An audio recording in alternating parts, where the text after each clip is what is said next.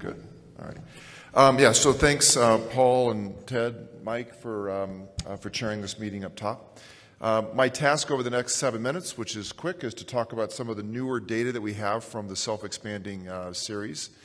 I think it's been quite a ride for the self-expanding piece. We were always about 3 years behind the SAPIEN investigative team in the United States, but I think rapidly fixed up. And if you look at the lower right-hand side, really it's been from 2014 that we've really introduced the Evolut. And the data that I'm going to talk about today is with a whole variety of interactions now with the FDA and with the Medtronic clinical team, whereby the newer iterations of the devices, the Evolut 34XL and the Evolut Pro, were really approved with 60-patient 30-day registries, 60-patient 30-day registries. So that's really a marked iteration in terms of how quickly the FDA has been responsive to get this new technology. And I'd also say that our Pro was approved in the U.S.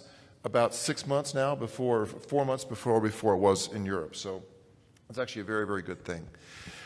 Sushil has done a very nice job talking about the differences between the different devices. I think one thing that has held true with the supra-annular devices, with the Evolut, the CoreLive, are the very low gradients. This is 5-year data now from Advance. Virtually no changes in the mean aortic valve gradients at 8.9%.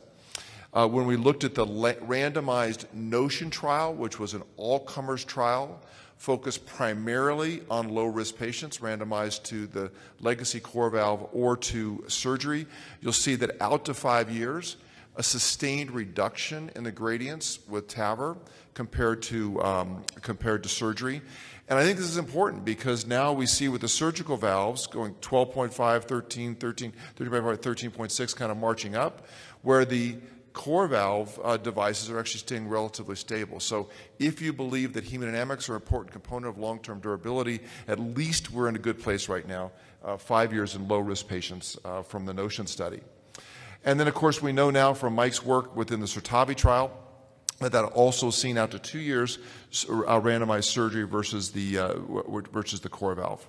And Mike's really talked and presented previously about the non-inferiority that we demonstrated 24 months with core valve compared to surgery itself, with all-cause mortality, but numerically, as Sushil's pointed out, these are lower stroke numbers. The other thing I'd add to what Sushil said, I think it's partly because the devices are better. I think it's partly because we actually ascertained the strokes in the surgical group a little bit better as well. Once we had a very, very good look at that.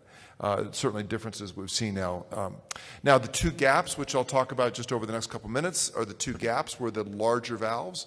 As you recall, the 31 millimeter legacy core valve classic, now I hope no longer available because we got such a better iteration now with the Evolut, is a valve that will allow us to treat annular diameters between 26 and 30 millimeters with an oversizing ratio that's up in the 20% range for this device. We presented the 60-day patients to the FDA, resulting in the approval of this device at 30 days. These are average age. These were all meant to be high and extreme risk patients. This is the total degree of paravalvular regurgitation, total regurgitation at 6 months. I'll have you focus on the right side of the screen.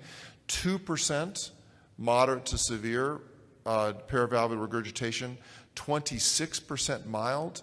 The rest of them are really in the done to trace category. So this 34XL, because it's oversized, because it seals, because positioning's better, because it's retrievable and repositionable, getting down to very, very acceptable 6-month rates of moderate to zero. So I think we're almost over this problem, particularly since the mild degree is down to 26%. Now, the next generation, which is now in your hands, is called Evolut Pro. It used to be called Evolut 2.0. It's different from the Evolut R device because it has a very thin pericardial wrap. The pericardial wrap is about 1/10 of a millimeter thick. I didn't think that was going to be important. As it turns out, I was completely wrong because that 0.1 millimeters of pericardial wrap increases the surface area contact by 8-fold. And as I show you the results that we have from John Forrest and Matt Williams, the results are pretty spectacular. Let me show you a result, a case here that we enrolled in our trial. Mike, this is after approval, so I can present this case here after approval. This came from our Evolut Pro registry. Big chunk of LVOT calcification. I'm not sure how that got through Mike's screening committee or not, but it did. There's our nice coplanar view. Evolut Pro, now I'll just show the positioning of this, up around the arch, and then positions very nicely with the typical Evolut way, released, and then, bioaerotography, just almost no paravalvular, with that large chunk of LVOT calcification. So what do the results say? And this is what the TEE looks like. Well, what are the results? John Forrest, I don't want to compromise too much from what there now has been submitted for publication. But at 30 days in these 60 patients, there were no cases of moderate to severe paravalvular regurgitation, including that case with the tough LVOT calcification, and 27% had mild, 72.4% had none or trace. So I think this is a fairly robust now tool for us. It's the one that you have now in your hands. The only downside of it is it is 16 French rather than 14 French, but still goes down to iliofemoral luma diameters of 5.5 millimeters. With very acceptable, I'd say superb hemodynamics. The average at 30 days, the average mean gradient was 6.4 millimeters of mercury, which is great. So I think that in terms of where we stand very quickly with the portfolio, we've done a huge job in reducing paravalvular regurgitation, which was 4 years ago with our extreme risk patients about 15%. We got better with high risk, we got better with Evolut, and now with Evolut Pro, we're down to 0% moderate to severe at 30 days. So we made a huge I think primarily the Evolut Pro has a thin pericardial wrap that increases the surface area, and I think that's why we're getting the results we do. I didn't mention, but it's in John and Matt's paper, the permanent pacemaker rate with the Evolut Pro is 12.6%.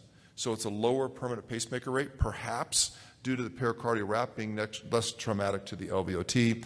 And I think the 34 now gives us a large diameter, makes us. So that's the update with Evolut. I think we've come a long way in 5 years. Mike's a real instrumental part of that, and I want to thank everybody for their attention.